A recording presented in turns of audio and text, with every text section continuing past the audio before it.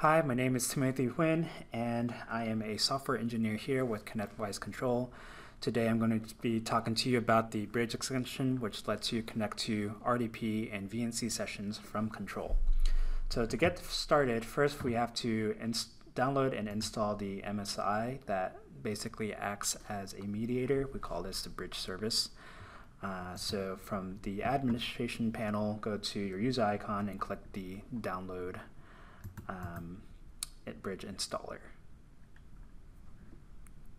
After the MSI has downloaded, you want to put the MSI and install it on the machine that is on the same network as the RDP and VNC machines. So after you have installed the MSI, the bridge service session will show up on your list of access sessions. When you click on the bridge service, you'll see a list of connections. As this is a fresh install, there are no connections at this time. There are two ways to add connections. You can either add it manually, which allows you to specify a port and protocol pair, or you can add connections by scanning the network. Today, I'll show you how to add connections by scanning the network. When you click on scanning network, it brings up a modal. It allows you to specify the scan type. You can either use address resolution protocol or full subnet. I'll be using full subnet for today. You can also specify the scan services. We have the default RDP port 3389 and VNC 5900 already set up. You can add more by clicking this button, specifying the protocol, and then adding the port. So once you're ready, hit Start Scan, and it will begin scanning for machines that are connected to the same network.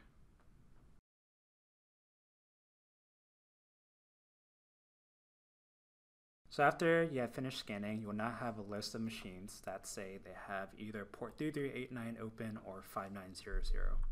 To add these connections, you want to select the machines for the relevant protocol port pair.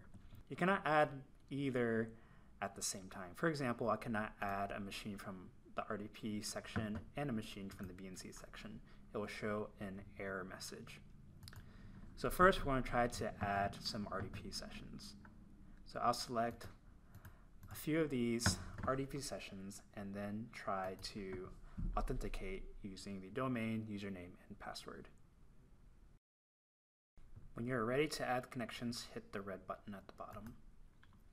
This will try to authenticate for each machine that you selected. The ones that failed to authenticate will show the orange triangle.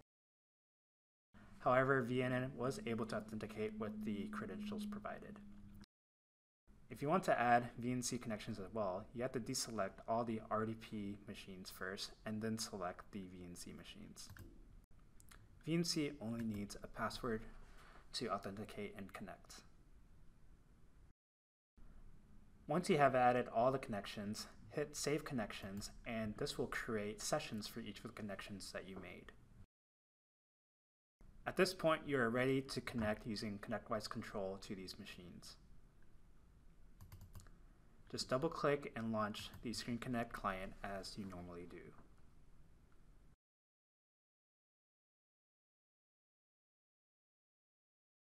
Thank you for joining me on this tech talk about the bridge.